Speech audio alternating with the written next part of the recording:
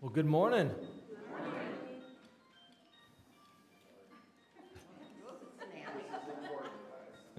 It's okay.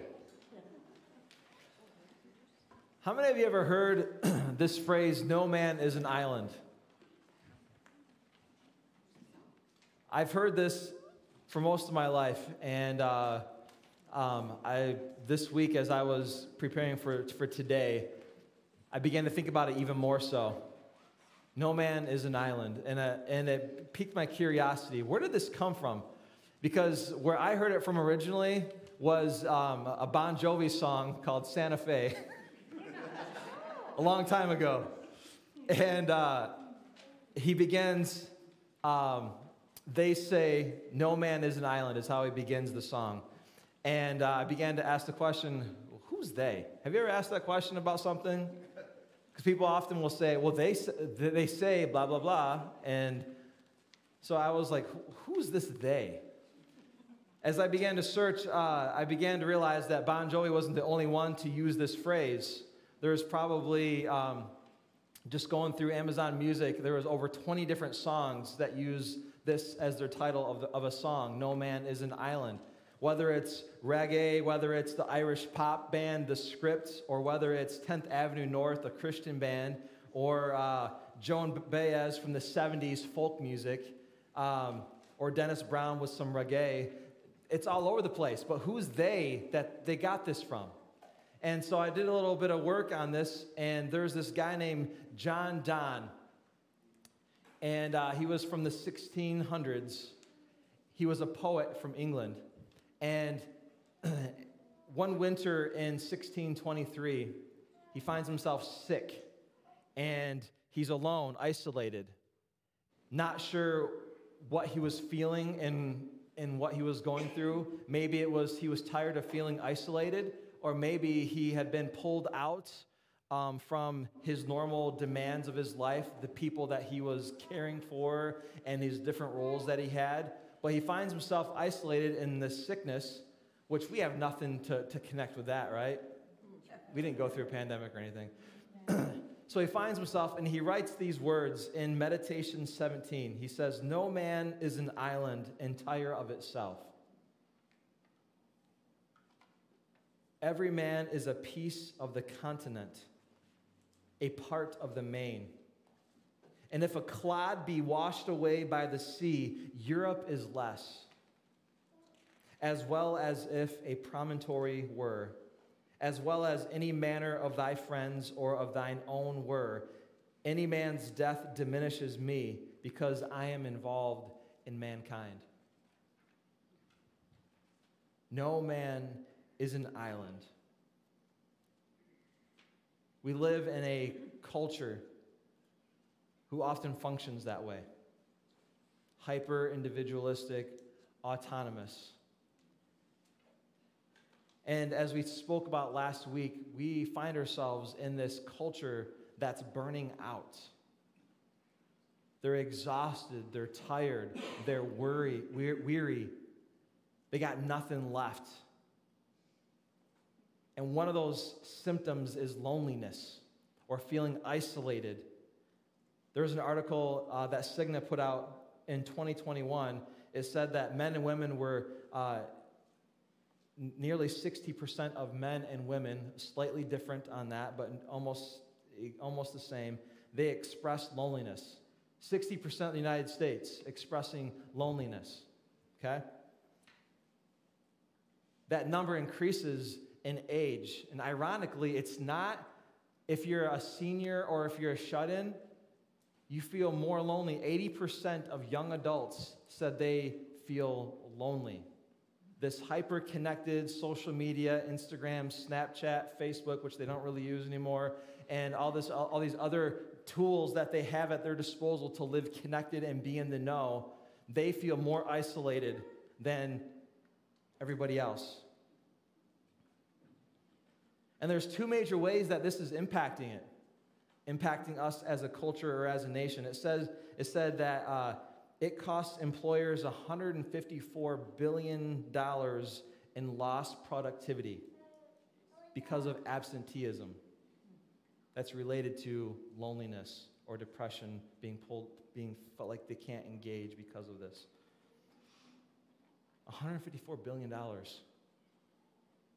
And then it says, it more than doubles your likelihood of mental health and physical health challenges if you find yourself in this category of feeling isolated and alone.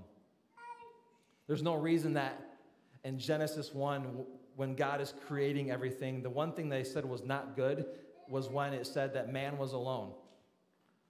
That's not good. When we think about our culture and our environment of what we're laboring and running around for, we sometimes feel connected because of social media and different things. We have cell phones that are probably our biggest relationship that we have because we use it for everything, and we're always on it. We don't ask anybody questions. We ask Google.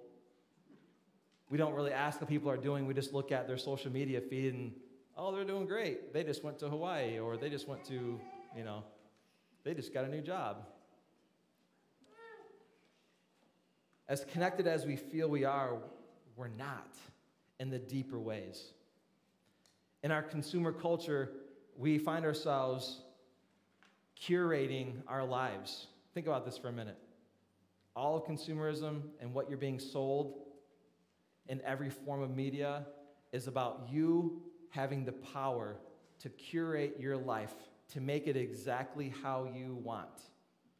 If you don't like hanging out with certain people, don't hang out with them. If you don't like thinking and hearing the thoughts of other people, guess what? You can cut them out. If you don't like being here, don't go there. And you can continue to make your life precise and curate it to exactly what you want.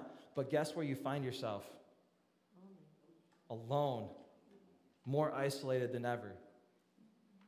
We see this, I don't know if you saw the Elvis movie that came out recently. It's really weird, but it's another reminder of people who had everything that this world had to offer.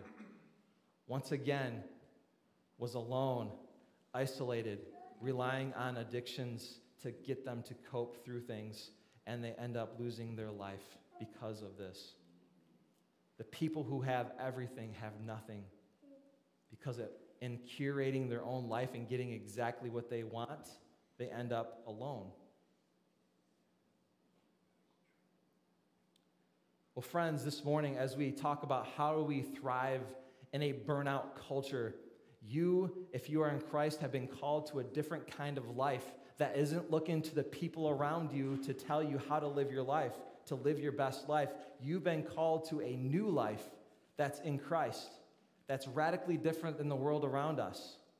And we need to make sure that we're looking to His Word to define what that life looks like. Last week we talked about how we were made to thrive with God, living in His purposes. And God has given us relational rhythms for how we live in relationship with God. Jesus, when He came into this world, He showed us how to walk with God and live in sync with Him every day. How to, on a weekly basis, pull ourselves back and to remind ourselves who is our sustainer, who is our author, who is our definer, and rely on Him to speak into our lives. And then there's other rhythms that Jesus showed His disciples. But that wasn't it, because if you stop there, it's easy to think that Christianity is just a me and Jesus movement. It's a me and Jesus religion. If I just do these religious things on my own, that's all it is. But if that's your definition or your version of Christianity, you're missing out on the more challenging but yet the most beautiful part of that. You are not an island. You were rescued by Jesus to thrive, doing life with Him and with one another as the church. You're not an island. If you've been trying to do Christianity on your own, living your best life and pulling yourselves back from being a part of the church, you're missing out on the very purpose that you were set apart for, that you were rescued for, that you were given a new life for. That is with God, with one another as the church. It's who you are. In Romans 12, After Paul unpacks the gospel and how much it radically changes our life and how we're saved by grace through faith, how we're given a new identity, how we're given this new life in Christ, and how we're now spirit empowered to live in this new life, Paul in Romans 12 shifts, and now he talks about how do you live in this new life. And guess what? Living in this new life is not you and Jesus doing your own thing, curating your life to live your best life with him. Your life is meant to be with others. This is how Paul begins that chapter. He says, therefore, because of the good news, because of what God has done, because of this new life that you received, because the Holy Spirit is not working in you, because of that, therefore, I urge you, brothers and sisters, in view of God's mercy, to offer your bodies as living sacrifices, holy and pleasing to God. This is your true and proper worship. He's saying, live now because of what you've received in Christ. Now live into it together as brothers and sisters. The you in here is plural. It's a y'all, not you individually, okay? Because of the gospel, because of what you received, now I urge you, live into what the very thing that you've been given in Christ. Together, live a distinct life, holy and pleasing to God. And then he says in verse 2, do not conform to the pattern of this world, but be transformed by the renewing of your mind. And then you'll be able to test and approve what God's will is, his good, pleasing, and perfect will. One of the things we talked about last week was Jesus, because he had this rhythm of every day spending time with the Father before he went about his day, his primary motive was he didn't want to go into the day living outside of the Father's will. He wanted to live in sync with the Father. He wanted his heartbeat, his mind, his purposes, his agenda for the day to be with the Father. And as we do that, guess what? We know what the Father's good and perfect and pleasing will is.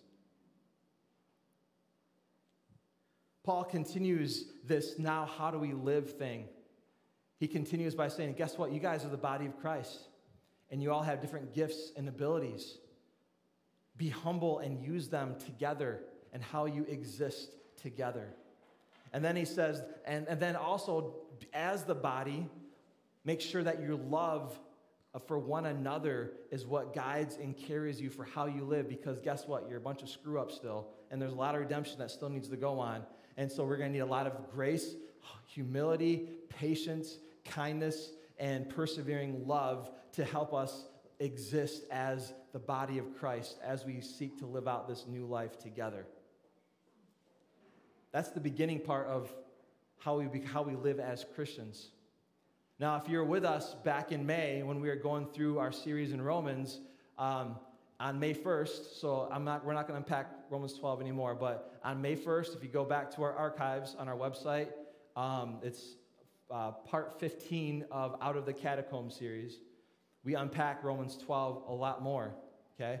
But one of the big things I said in there, which is, it's weird kind of quoting myself, but we have a communal calling in Christ. We have a communal calling in Christ. Dietrich Bonhoeffer, in the 20th century heyday, where all of science was helping us understand the world going on around us, and also at a time when we're seeing that humanity, if we have all the right answers, doesn't mean we're better people. We're just as likely to do atrocious things. And Bonhoeffer, being in Germany before World War II and during World War II, he got to see both of those. The genius of humanity and what they can invent, but at the same time, the cruel, demonic intelligence, creativity that humanity has to use it for destruction. In this world of thinking you can have answers, this is what he reminds his church. This is what he reminds the people he disciples. In his book, Life Together, he said, Christianity means community through Jesus Christ and in Jesus Christ. We belong to one another only through and in Jesus Christ. He wanted to set the point that if you're a Christian, you are the body of Christ. you are the church, and you can't live as a Christian outside of existing in your communal calling as the church.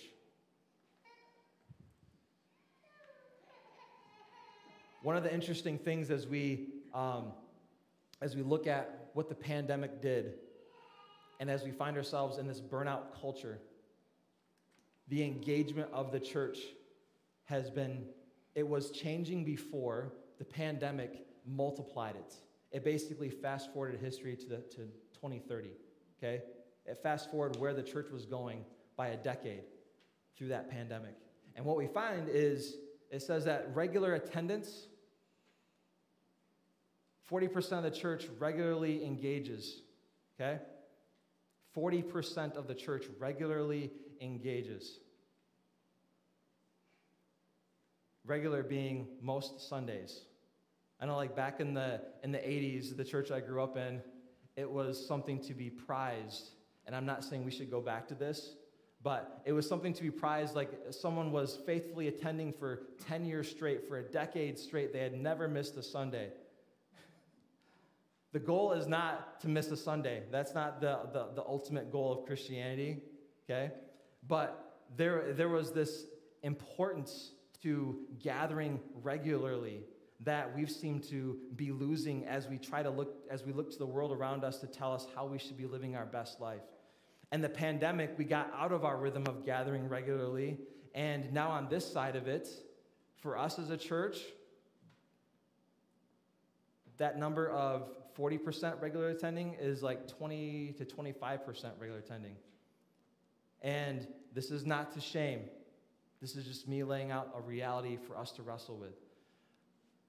For most attendance is like once every 2 months. So imagine trying to be the church together, to be a family embracing our new life in Christ together as family, redeemed, centered, and sent, but we only see each other every 2 months. How effective are we going to be as we follow Jesus? And how effective are we going to be in accomplishing the mission that God has given us as a church? It's going to be harder than all get out. And guess what? It's been harder than all get out. So what do we do with this? In a culture that's disengaged, let's be different. Let's be distinct. Let's be set apart. Let's be holy as we've been called to be as a church. And instead of being disengaged, let's be devoted to one another. In the beginning of the church movement, after Jesus went back to heaven and the disciples were waiting for Pentecost, because Jesus said, wait, and the Spirit will come upon you, and you will be my witnesses in Jerusalem, Judea, Samaria, to the ends of the earth, right? So the church, this day happens. Peter shares the gospel, and thousands of people come to Christ, and they begin this church movement. And this is how it describes the norm for the early church. It said in Acts 2:42 to 43, they devoted themselves to the apostles' teaching and to fellowship, to the breaking of bread and to prayer. And everyone was filled with awe at the many wonders and signs performed by the apostles. What's the focus word? They were devoted. In a culture disengaged, we need to reclaim who we've been called to be in Christ as a devoted community.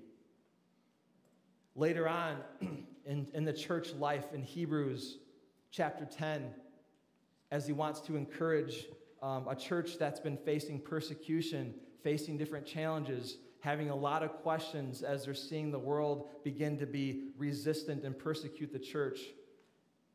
The writer encourages the church in this way, and he says, and let us consider how we may spur one another on toward love and to good deeds, not giving up meeting together, as some are in the habit of doing, but encouraging one another, and all the more as you see the day approaching. He writes them to encourage them, hey, you guys, one of your greatest strengths that you have to face these challenging times and seasons and persecution and things that we know nothing of as the American church, he says, as you go through things, do not forget the power that you have together. Because when you're following Christ together, you're going to be able to spur one another on when you're wanting to just check out and just go with the motions of the world around you. You're going to want to not meet because the more intimate you get with people and getting to know people, you realize that they're just as messed up as you are, and then you have to like put down your comfortability and you start acting out as well. It's uncomfortable. But that's what helps us remind ourselves that we need Jesus more than anything else. They had a habit of doing life together. And he said, do not lose this habit of spurring one another on and doing life together, because you're going to need it all the more until you see Christ return, because it's not going to get easier, it's going to get harder. Are you hearing this?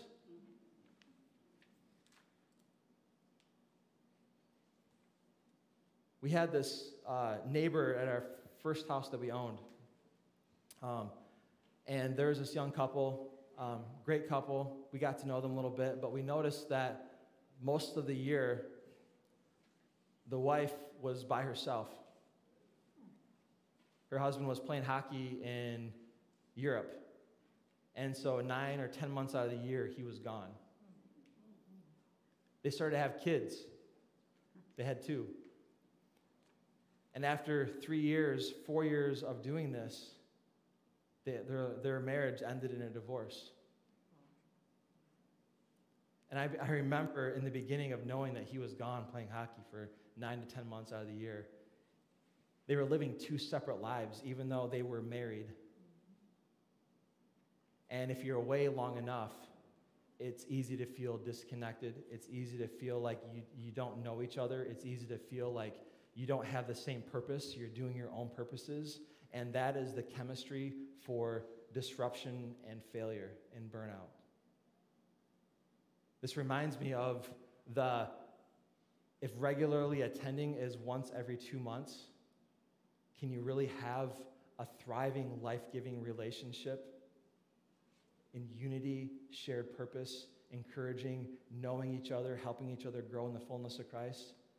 You can't. I know there's many. I mean, if you look at our church is not the same as on the other side of the pandemic. And it had nothing to do with arguments over racism, arguments of Trumpism, arguments of other things. Those weren't the things that made people leave our church. It was getting comfortable with life outside of gathering with the church.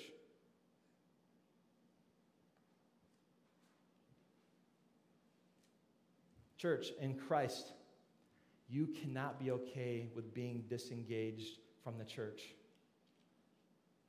Now, here's the thing. As I say this, I'm not trying to tongue lash you, okay? What I'm trying is to capture the same urging that Paul had in Romans 12 for how do we live in our new life together. We cannot thrive in that new life with Christ without each other. We need one another. And if you're here this morning, it's because you valued gathering regularly, okay? So this might not be, this almost feels like a preaching to the choir moment, okay? But this is something for you to think about for when you engage with others and you hear the distorted, same old line of, you don't have to go to church to be a Christian, okay?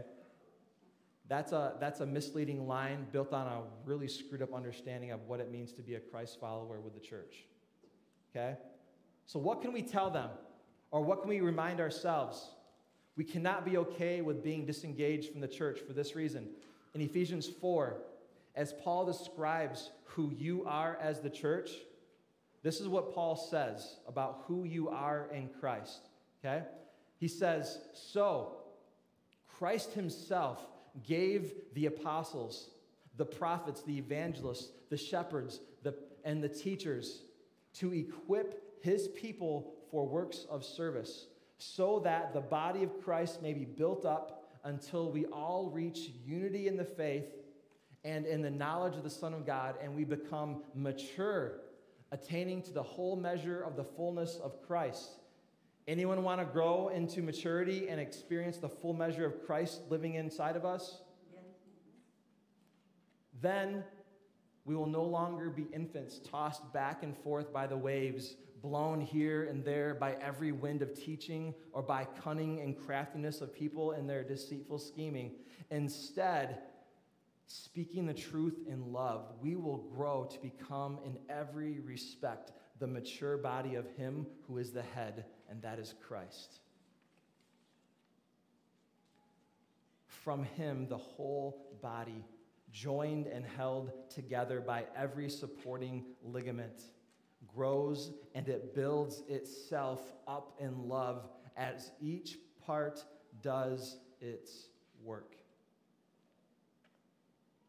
I love this passage, and if you know me, you've heard me say this multiple times, especially if you've been part of leadership stuff.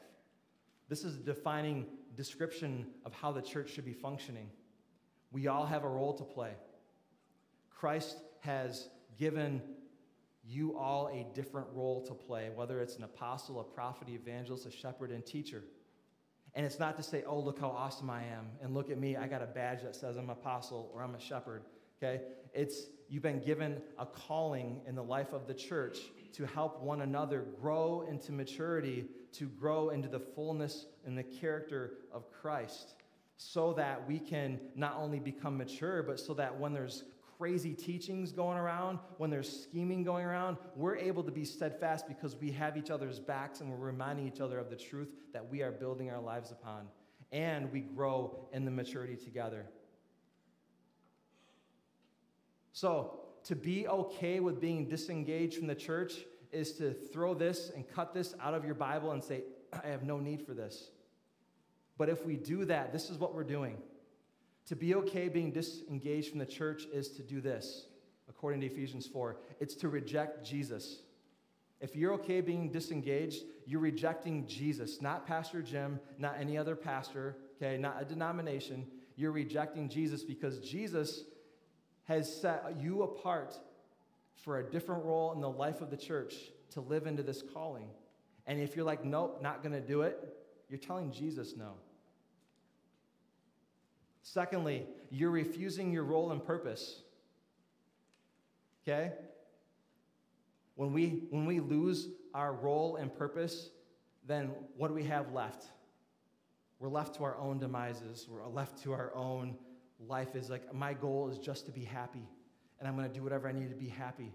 And then we go down that rabbit trail, and we end up empty and broken. To be okay being disengaged from the church is to reject Jesus. It's to refuse your role and purpose, but it's also to resist growing in maturity. You cannot show up and engage in community and read 1,000 books a year, and you might have more knowledge, but it doesn't mean you're more mature. Because head knowledge and life knowledge and how you live are two different things. Yes, you need head knowledge. But if you're not living it out, guess what? You become more prideful. You become more set apart because these people don't think like you. And so what do? You become more isolated. You become more self-righteous. And guess what? Last time I knew, self-righteousness doesn't lead to holiness. It leads to self-destruction and fooling yourself. So to be okay being disengaged from the church is to reject Jesus. It's to refuse your role and purpose. It's to resist growing maturity. Now, if we're okay with that, then we got to ask ourselves, do we really want to be Christians? Because if this is what it means to be a Christian and how we live into that Christian life, and we're saying no to it, then we're saying no to Jesus and the gospel in which we're saved. These are some harsh words, but we need to communicate this and embody this and to remind ourselves of where we live right now and how we're living right now. If we're living okay with this, we're wasting our lives and we're moving farther and farther away from Jesus. So here's my encouragement for you. is to reclaim the rhythm of gathering regularly as the church. I'm not promoting religion this morning. I'm promoting you living into the Christian calling that you've been given if you're in Christ. And we need to gather regularly, because when we're not gathering regularly, we're doing Christianity on our own. We're not helping one another grow into maturity. We're not living into our calling that Jesus has given us and our role and purpose in life of the church. Therefore, we're missing out. When I say gathering regularly, for many people, we've allowed the world around us or church culture to define what church is, the whole going to church mindset. I'm not saying go to church. What I'm saying is something deeper and richer than that. It's be the church who gathers regularly. So how does this look for us? How do we live into this as New Life? Here's how we do life together. One, there's this, right? Sunday worship. You're not coming to church. You're coming to worship with your church, okay? I fight on a daily basis when I text or when I email or something or when I speak to not say, oh, it's at the church. The door is not working at the church. The internet is down at the church.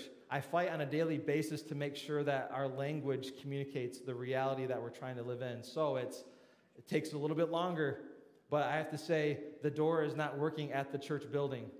The internet is down at the church building so that we don't continue to cultivate that wrong language in the life of our leadership. This is a building. You are the church, okay? So, but on Sundays, we gather to worship. To worship is we look to God to be our author, our definer of our lives. We say, you are the most important thing or person in all of creation. You are the most important. And I want to not only remind us as we tell him that, but we also want to be reminded of who he is and why he is the only one worthy of our worship. And we want to be formed by that. We want to allow the gospel to keep reorienting us for week after week after week, so that as we go into our week, we're reminded, I'm saved by grace, but I'm called to live by faith. I'm empowered by the Spirit, and every morning his mercies are new to go and get at it. We need this in our lives. But here's some of the ways, I'll be honest with you. On this side of the pandemic, it's taken a while to get out of the rut for how we were doing worship by only doing live stream worship. And you guys being comfortable on your couches and drinking your coffee and me being really jealous, okay? One of the ruts that we got into was, well, if nobody's here and we're hitting record, we were worshiping with 3 people. John or DJ on Sunday, Megan and myself here doing the live stream, and that's what, it got easy, right? We do everything, and we hope you tune in. But that's not what it means to be at a church. It's not what it means to go to church. And like a lot of churches, we've struggled to get out of the rut of, all right, church, how do we worship together? How do we create a space, a sacred moment where we gather together and we worship together, instead of how do we try to convince you to come back to watch us worship, okay? So here's what I'm promising, and we're going to be talking about this more next week as we do our relaunch. But this morning, as we want you to know some things that we're doing to shape worship. We're not just going through the motions. We're not just picking 3 songs and me writing a sermon and then picking 2 more songs and then that's it for worship. There's a lot more that goes into it because we're trying to create a time of worship where you are engaged with a holy God, with one another beside each other. So here's some of the things that we're aiming towards when we gather on Sunday. We're aiming for you to be in awe of God. Not by creating some new ways to be like, oh yeah, God's awesome, and it's like a fleeting excitement, but we want you to encounter God himself and his character and what he's done, where you say, whoa, okay? That's what we're aiming for every Sunday. We're also wanting you to experience a gospel narrative as we worship. We begin with God in the beginning. We talk about redemption, the good news, and how we're saved by grace. Then we center around God's word to say, okay, God, now who am I? How are you calling me to live? What do I need to be reminded of? What do I need to be taught so that I can go then live it out? You notice why we do announcements at the end of the service? It's because if we're going to give an announcement, it's going to be not ways to busy your life, but it's to invite you into living sent with us, okay? But that's the flow of how we worship. We also are working on, we want to make sure that worship is engaging. We want to help you almost be like a, what's the word called? We want to be the birthing wife, okay? For you to worship God. That's our role as worship leaders and for me as the pastor, as we want to be the midwife for you to worship. We want to lead you, coach you along the way to not just watch us do our thing, right? The midwife in a birthing moment, it's not about them. They're the facilitators of something bigger going on, the mom giving birth to her child. We want to help you worship. So as we are practicing and planning and organizing what we do, we're working on making sure that we can do this in an engaging way, not putting on a show. We also want to make sure that as you gather, we're preaching contextually. We don't want you to hear a sermon that makes you feel good for a moment and then you go back to your life. We want to make sure that if we have this moment with a pastor who has a master's of divinity, who's had a lifetime of experiences and wrestling with how to follow Jesus, you're going to hear a sermon that's not about what Jim wants to tell you and manipulate you with, but it's going to be contextual. We're going to look at God's word in its context and then look at our context and say, how do we live this here and now? That's what you can expect. It's not going to be a waste of time. And I will not waste words to just fill in space to make you look at me for this long, because it's kind of awkward if you think about it, if that's all we're doing. We also want it to be formational. When you come and worship with us on Sunday, we want to make sure that this is a formational time. That as you walk away, you're thinking in a different way. You're beginning to feel something in a new way. You're beginning to be given tools to live out a different life. That is our goal on Sundays. Does that sound meaningful? I say that all by saying, I know we're not perfect. I know we have a long ways to go. But that is what our goal is, because that's what the goal of worship is supposed to be. Second way that we do life together is through missional community. I think through the pandemic and everything, we had one missional community that was ticking through it, okay? The irony is they were ticking through it because they were a community of people who were devoted to one another, and they were devoted to gathering regularly, and that's what sustained them through the pandemic. But as we go into this fall, you're going to hear more information next week, but we do life through missional communities. If you've never heard that word, missional community is a social space. It's not about intimacy where you're going to sit there and stare at each other and share your feelings, okay? Because most guys wouldn't be there, okay? It's a social space. A family is a social space where you do a few things. You have dinner together, okay? You spend time in God's Word together. You love and care for each other. And then you find ways to serve together. That is the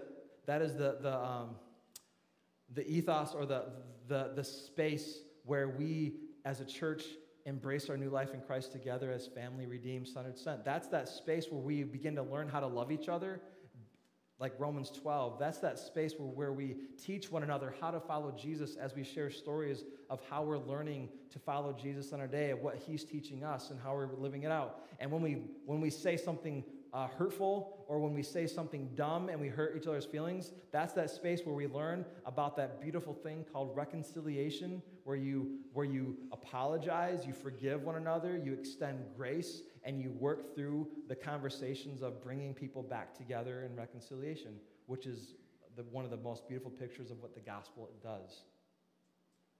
So if you haven't been a part of one, man, this fall as we get going again, I want to invite you to be in a community that's accomplishing this.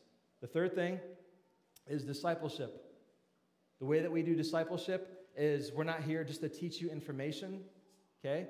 We're here to help you, one, know Jesus, but also how to follow him in your everyday life. What's the point of learning knowledge if you don't know how to follow Jesus in everyday life?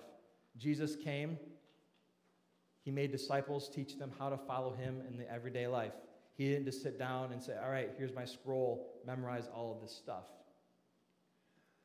But that's not all that we do in discipleship. We also help you live into your calling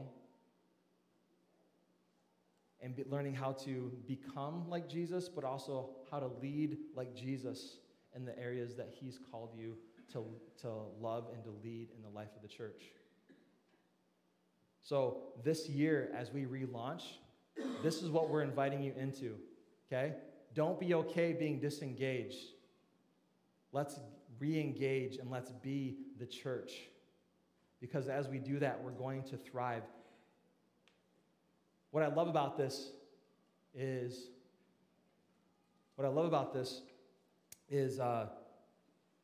as we do this, we're going to thrive. We're going to allow something else to define our lives. We're going to have people that we're connected and we know deeply and richly. That when we're going through moments of crisis, we're going to have people who have our backs. One of the things I love about relationships that I had back in college, because they were rooted in Christ, not in going to dorm parties, okay?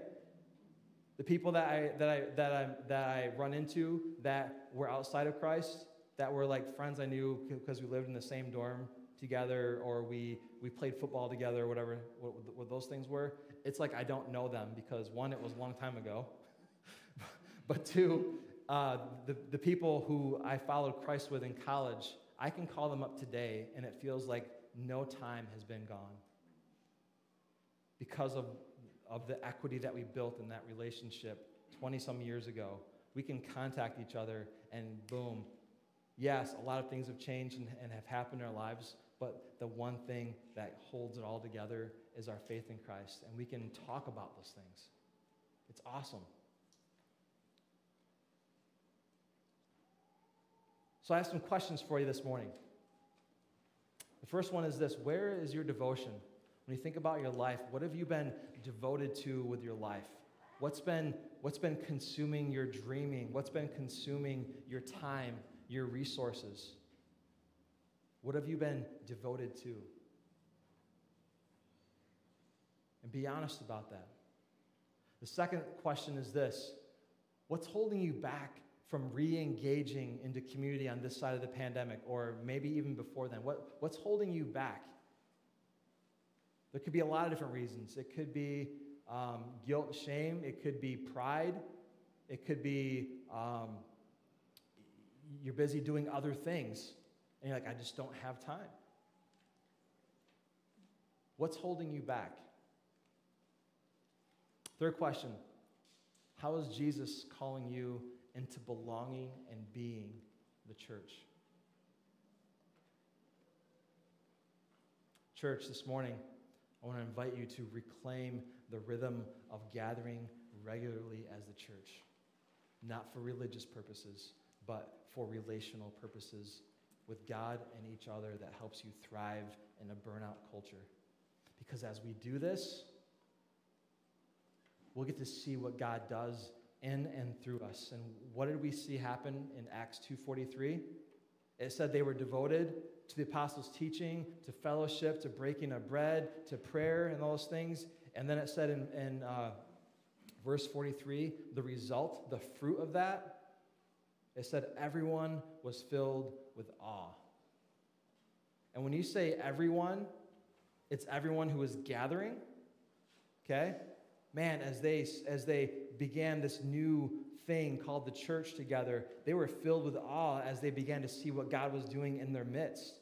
All these crazy people who had different ethnic backgrounds, who had different philosophical backgrounds, who had different financial backgrounds, they were gathering and loving and caring for each other. They were becoming a body, serving one another in those ways. And people were like, holy cow, this is awesome. But then the everyone in this line also is the people around them, the people that were seeing them gather, the people that were existing in their world around them were seeing them, and they were also in awe. And that was their primary way of reaching more for Christ. Their witness of how they gathered together, their existence made people say, whoa, what is going on? This is something different. This isn't some philosophy. This isn't some religion. This is something that's real, that's alive. Let's reclaim the rhythm of gathering regularly as a church, and let's see what God does in us and through us. Because I'm expecting awe. I'm expecting this fruit that only God can do in us and through us in the world around us. Church, let's claim this. In a burnout world, let's thrive with Christ and each other. Let's pray. Heavenly Father, I thank you for your design. Lord, you know what we need because you made us. You know the challenges that we face as humans because you became one of us. You know the challenges of living in community because you did it with us. Lord, we pray that you'll help us allow you to define what it means to be the church, that we will allow you to be the Lord that guides our life. Lord, we know you are good. We know you know what you're doing because this universe has been spinning around for a long, long time, longer than our lives. Lord, I pray that you would give us faith to look to you, that you'd give us the faith to put down any of the walls that we've put up that's kept us from regularly gathering and being the church together. Father, I pray that you would help us reclaim being the beautiful church and how we love and care for each other, so that we not only thrive, but we get to see you do some awesome things. Lord, you did not call us to a religion that's full of motions, the end of just doing things, but you call us to a life with you that, yes, there's motions, there's practices, there's rhythms to our life, but they're not the end in themselves. They are the vehicles for how we live in relationship with you and the life that you've given us in Christ. Lord, we thank you. We pray that you'll help us as we step into this. We pray this in Jesus' name. Amen.